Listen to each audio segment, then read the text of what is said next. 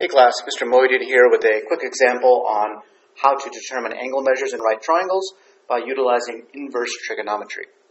So the unspoken question here, but the one that would be asked, is find the missing indicated angle of this right triangle. And really, frankly, we can find the other angle as well once we have one of them.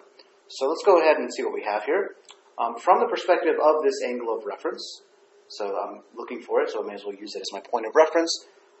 You'll notice I'm actually, have all my side lengths here. I have the opposite, which is 15, I have the adjacent, which is 8, and I have the hypotenuse, which is 17.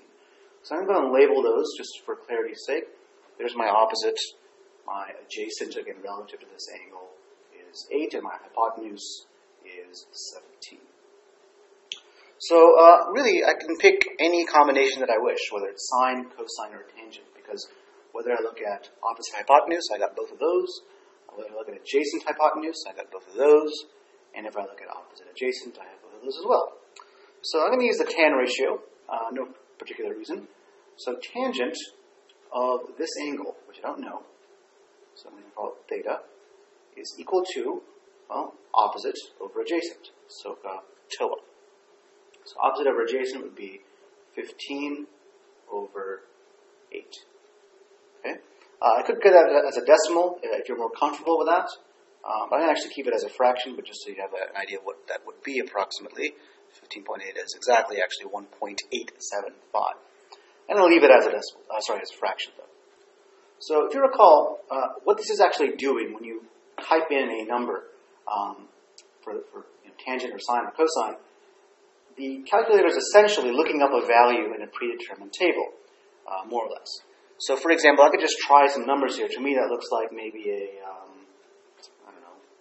35, 40 degree angle. So I'm going to try tan of 40 and see how that compares to 1.875. Not very good. So I'm going to try tan of maybe 50.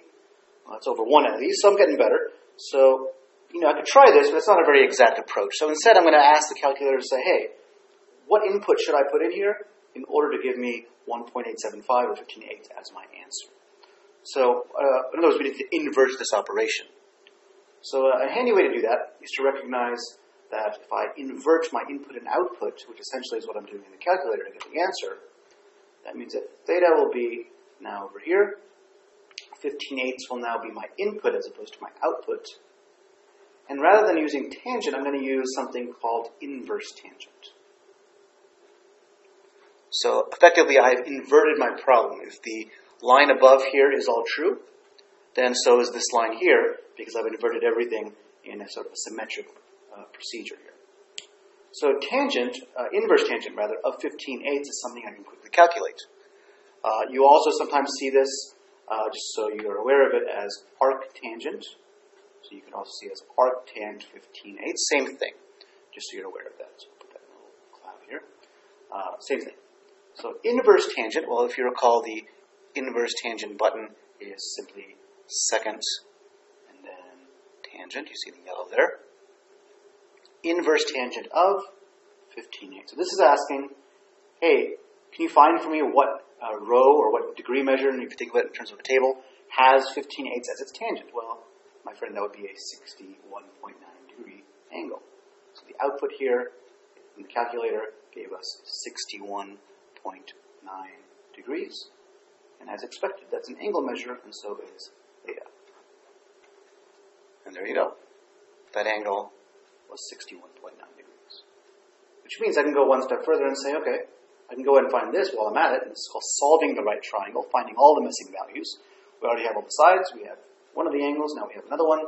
So recall that these two angles here are complementary, because with this they must make 180, and this is already 90, so these must make 90 together, thus 90 minus 61.9 would give me 28.1. Now, again, I chose tangent just because I like it, but frankly, you could use sine or cosine or with this tangent, and you still get the exact same answer. Alrighty, hope this helps.